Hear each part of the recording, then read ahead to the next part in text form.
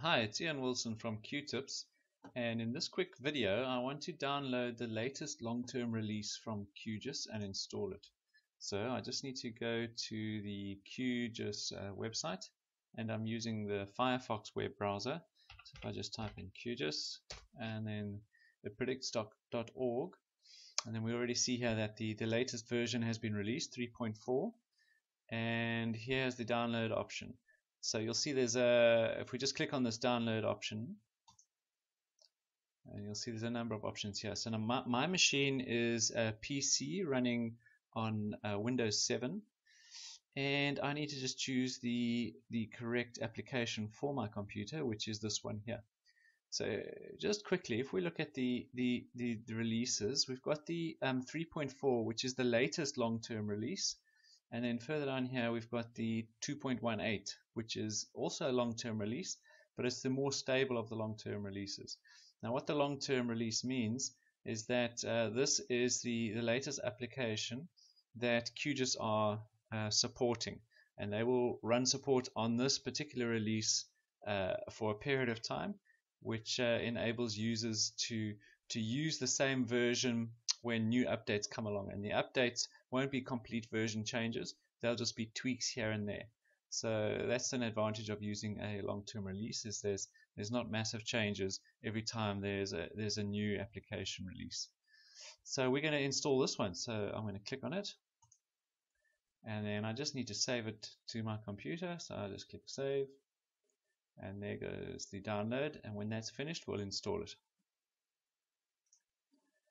And there's a download page, or a little message here once you've started the download from Qgis, and that is a donate now button, or it has a donate now button, and then also well, close this message if you want to ignore that particular download button. But what we're doing here is using some open source software, which is very useful. So if you do feel like donating and supporting Qgis, that's completely up to you. But it might be a worthwhile thing for you to do anyway, because the more we support this product, the better it gets, and the more widely used it will become. Okay, so once that download has completed, you can install it, and it's fairly big, 429 megabytes.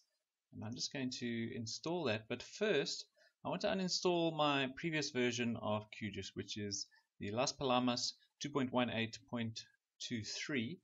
So I want to go onto my system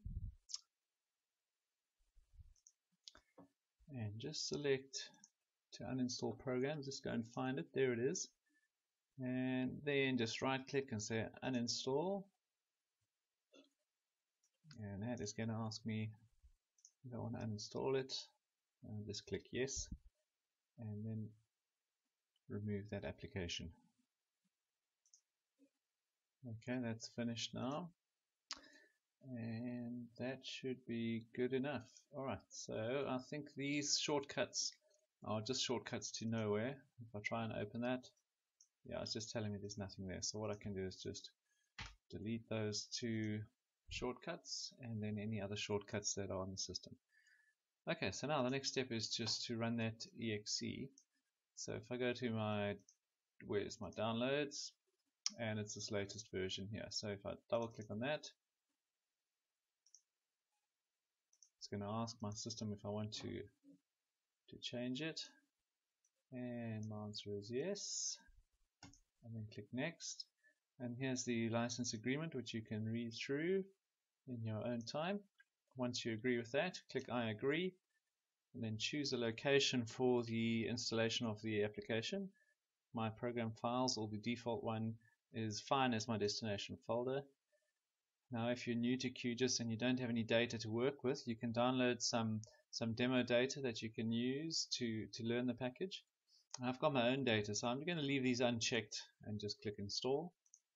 And then what will happen next, it'll start unpacking and installing that package on your system.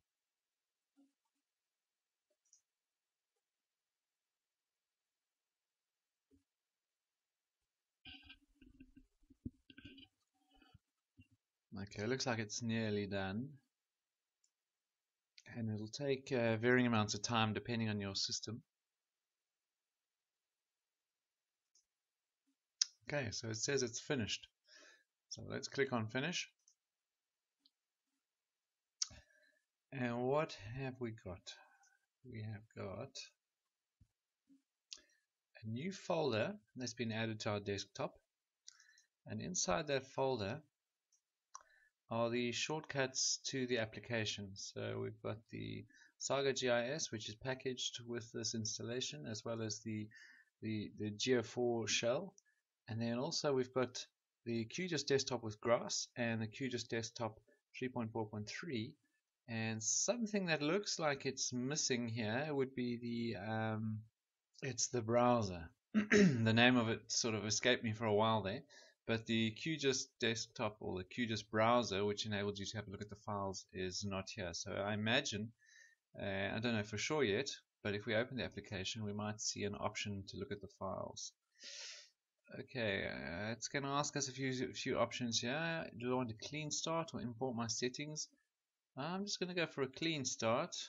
Let's say let's get started. And just drag this off to the side.